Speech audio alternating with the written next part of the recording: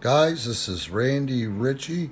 It is April, which is Arab American Heritage Month, whether you know it or not.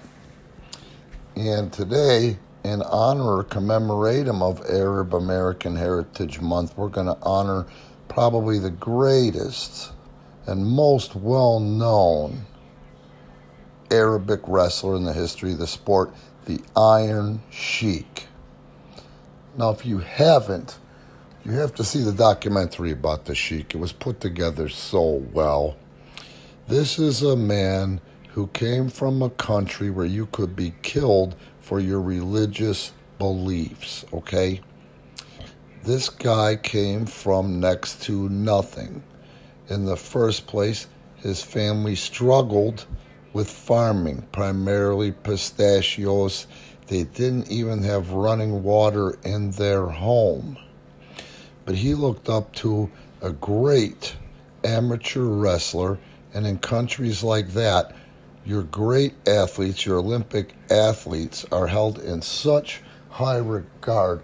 One would imagine that most people from Sheik's era, most young men, looked up to him like they were a god. So long and short of it is this. Iron Sheik had the kind of spirit or mentality, okay, that said, he came from my hometown or from near my hometown, and having all those humble beginnings in a nation that was just so controlled. He just started to dream as a young man. It probably got him through a lot of hardships, that if he can do that, maybe I can do that. And once he put his mind to it, he did. He excelled at the high school level. He excelled beyond the high school level. He made the Olympic team for Iran, and he won no Olympic medals for Iran. I think he did finally win one when he came to America, but he won enough acclaimed amateur wrestling, Greco-Roman style medals, and achieved so much that the government then forced him into the military. And because he was such a well-known character over there, he was actually a bodyguard for the Shah of Iran before he made it to America, to the United States, where he could live free. Now, there's not a lot online about it with the details, but at the end of the day, I know there's a lot to that story where he risked his life for freedom. And I can't think of anything more patriotic than that. When Khosrow got here, he was so easy to work with and such a likable individual, he almost immediately became a coach for the Olympic wrestling team for the United States of America. Shortly realized that that was a decent life, but not the life that he wanted. And then he dug up or searched up Vern Gagne, and that's where he began to do his training. And for everybody that doesn't know, it's all over the place how hard the training was for the American Wrestling Association, and in Vern Gagne's unheated barn with a broken ring with chicken shit all over it, because they kept the chickens in the same barn that they trained the wrestlers. He came in, I believe, with Ric Flair, Kenny Patera, and others. Those are the ones that are jumping out to me. But they were trained by Billy Robinson and Vern Gagne. And she could not understand in the beginning the difference of pro wrestling and amateur wrestling. And he struggled with the way that we did things here.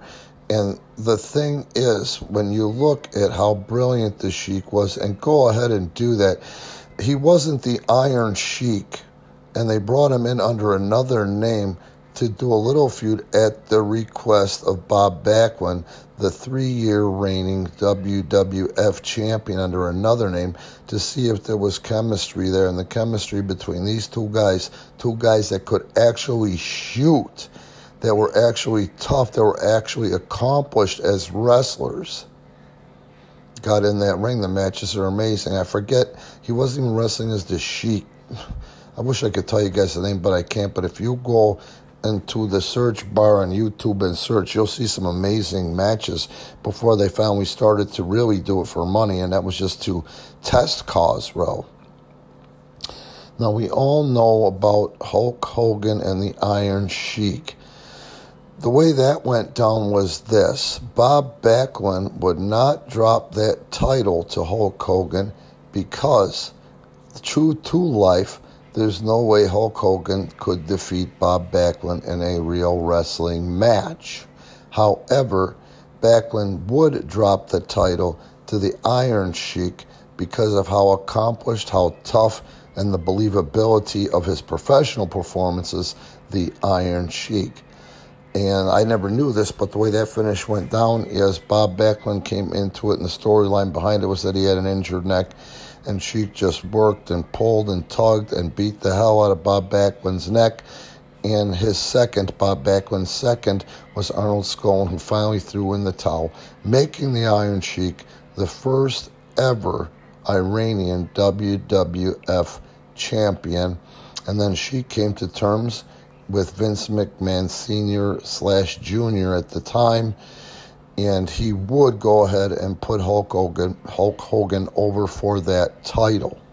Now, the story has been proved to be true. At the time, there was a lot of heat between Vern Gagne and Hulk Hogan, and because of the fact that Kaz, the Iron Sheik, was trained by Vern Gagne, Vern offered him $100,000 to break Hulk Hogan's femur in that match. I can imagine that the Iron Sheik thought about it, but at the end of the day, money wasn't just everything to him, and the Iron Sheik went ahead and did business instead of being concerned about where he would go from there. And as a result of that, he became one of the most recognizable, most memorable characters in the history of our sport, no matter where he went. Sheik has gone through so much, guys. He's gone through, as we all know, addiction. And with that comes alcoholism. Sheik lost his family for a couple of years, and Sheik got clean and got him back. Now, the most terrible thing that the Sheik went through was the death of his daughter, his 27-year-old daughter. I believe this was in 2003. And I didn't know it. I guess I knew it, but I wanted to block it out or maybe forgot it. I think I forgot it on purpose. She was murdered by her boyfriend. One can't even imagine losing a child, but losing a child in a violent manner like that. It's so upsetting. You can go online yourselves because I don't even want to think about the details of how she died and how they discovered that she had died. And I can't even imagine what this did to the Iron Sheik, a man with so much pride in real life, a man with so much culture in real life, and a man that could basically tie up in knots and break in half and honestly put them in the camel clutch and make them humble if he wanted to when this happened. He had a plan during the court date, and he was going to go ahead and he was going to go to prison for the rest of his life, thinking that that would kill the pain of losing his daughter in the violent manner that he did. Thank God for his middle child, because his middle child caught wind of it. Her new dad was up to something, and she grabbed her dad and begged and pleaded silently in his ear and told him, "I've already lost my sister. I can't lose my father." And that made Sheik rethink what happened. Well, at the end of the day, karma hit that son of a bitch because he died in prison. There aren't a lot of details there, so I don't know exactly what happened or what to tell you. The heat that this guy had, and you guys will never understand the term kayfabe, what kayfabe really means. The last place there was kayfabe in the wrestling industry in the United States of America was in the Memphis territory. I was lucky enough to cut my teeth down there, and I know what kayfabe was because I seen guys get fired for taking their masks off in the car less than 100 miles from the town, and the fans saw them. I've seen guys get shit canned for acknowledging each other in a restaurant when one was a baby face and one was a heel. And I'll be goddamned if I almost didn't get fired because I was at the end of one pool, or end of a hotel pool as a heel, and the baby face was on the other side, so I got my ass out of there so I could keep my spot. This was a serious thing because this is how we fed ourselves. We could not lift the curtain. Even if people thought that, we could never confirm to them, that kayfabe. We had to keep that kayfabe. I used to have to wrestle in the opener or the undercard, and I would have to completely leave the building, come dressed up, get a ride from someone else, and carry a separate gym bag and also different clothes and a mask and walk back into the building so everybody could see me and believe that I was the heel when I walked into the heel locker room. And that's how it was. Well, Sheik had so much heat. He's been stabbed numerous times by fans. Fans have rushed the ring on him, and people used to try to kill him and threaten to kill him. He had his wrestling medals stolen from him in the hotel room when he was at the building performing. They used to have to find creative ways to sneak him and his tag team partner Nikolai Volkov in and out of the building because they had that much heat. USA, Chapuy, I read #1, unbelievable. But here's what I want to say about Sheik. With all the shit that he's endured, okay, and he has endured it, things have not been easy for this man and everything that he's got and he's worked hard for. But this guy lives such a lesson to be learned from, because through it all, he's always mustered up enough gratitude to laugh, to have a sense of humor, and to make others laugh, and to give his fellow man that laughter, that enjoyment. Here's the thing that I just can't stand about these smart marks and these wrestling fans. He is the Iron Sheik. He is a tough guy. I have been with him when the fan, and I'm going to say fan, yes, because they call themselves a wrestler, but they were better off for the wrestling industry when they were buying a ticket than trying to be a wrestler, because they're no wrestlers. They'd get too comfortable with the Sheik, okay? And I've seen Sheik in terrible pain with his knees, but he still made the towns and made these goddamn car rides. The Sheik had an umbilical hernia sticking out of his belly button where he looked like a marsupial. So that alone, as I can tell you, I've had 4 umbilical hernias, is so painful. Even going over bumps or in the car, potholes, it hurts, okay? And here is Sheik with his arms full, and someone said the wrong thing. Some fan got so comfortable with him that they went ahead and called him Sheiky Baby and called him a jabroni, and he dropped that shit and all that pain went away as he chased after that guy like he would have been his prime, man. That's just not cool. How can you not have the respect for a guy like this, an absolute pioneer that has showed so much courage and strength? Just because he's funny, don't be stupid. Have some common sense and pay homage and have some sort of respect for a man with those type of achievements. Now, I'm not talking about kayfabe, but you should honor a man like this and don't get too comfortable and think that somehow you're on the same level and you're going to get over on the Iron Sheik by making a fucking joke, okay? And I'll bet you even at this stage in his life, and this is probably 15 years, maybe 20 years after I seen that instance I told you about, when you approach that man and realize that you are looking at greatness. Is he amazingly humorous on the internet? Is he amazingly humorous on his personal appearances?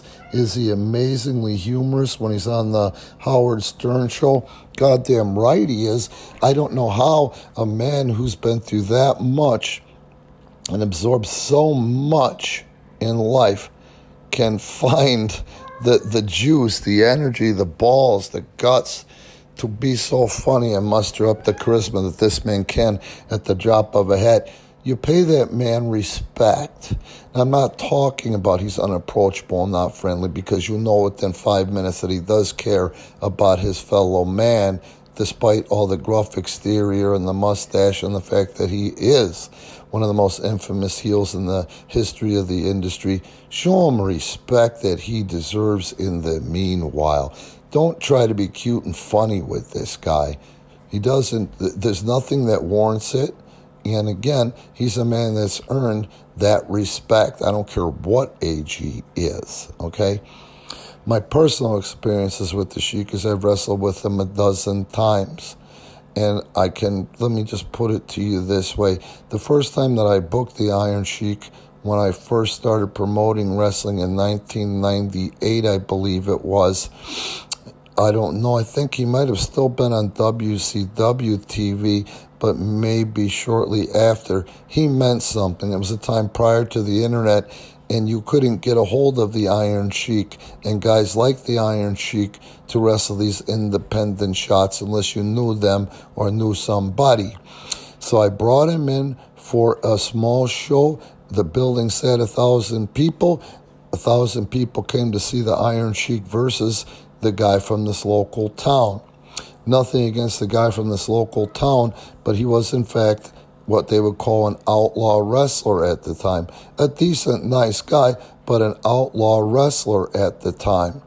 So when they wrestled, he comes back and all he had to say is this: but the people are saying I could barely beat an old man. Well, let me tell you the answer to that. Yes, he was an old man, and if it was a shoot, it would have ended in 1 minute, okay? Number one, like I told you, I've seen the Sheik get angry, and that anger all of a sudden kills the pain in those knees, and he was flying after somebody. I'm not kidding you. Number two, you don't know how to wrestle if that's how you wrestle, and that's what the people perceived after you worked with the Iron Sheik. I could probably right now, as it is, go out there and do 10 compelling minutes with the Iron Sheik, and they would think they were looking at the Iron Sheik from the 1980s, okay? So that's the kind of thing I'm talking about with the disrespect. You work around those things, and it's always been that way in the history of the business, okay? But when I work with the Iron Sheik, he's just the best, man. He will show up on something that I'll see him on, and they'll go, "Fox, you're the Sheik tonight, right?" And I say, "Well, no, Sheik, I'm supposed to be working with this guy." "Oh, Fox, good psychology. I'll talk to promoter. Don't worry, it'll be Fox and Sheik tonight." You know, that's how I want to be remembered. And I either call him Cosro, or the Sheik, or Sheik, you know. I don't get too comfortable with him. I've been in the industry for a long time. I do have some respect from the Iron Sheik, from Cosro. But I don't act like I'm on his level, because at the end of the day, am I a wrestler? You're goddamn right I am. But I've never been an accomplished amateur like he is. And we have to understand where he came from in the amateur wrestling, the Greco-Roman style, but we also have to realize he comes from an era where Bob Backlund would not put over anybody else, because at the end of the day, in real life, Bob Backlund could beat the living shit out of Hulk Hogan. He would not drop that belt after that 3-year run to somebody who the people would not believe in their subconscious, like Cosro, could beat him for that title. Okay, guys, thanks for listening to me wax poetic about one of my heroes, somebody that I will always look up to, consider myself extremely grateful to have ever been in the ring with, the Iron Sheik. Again, this is Arab Wrestlers You Should Know, sponsored by Premier Pro Wrestling, being brought to you without YouTube commercials. So please be cool, like and subscribe. And if you want to support Premier Pro Wrestling, the links will be in the description. Thanks, guys. Talk tomorrow.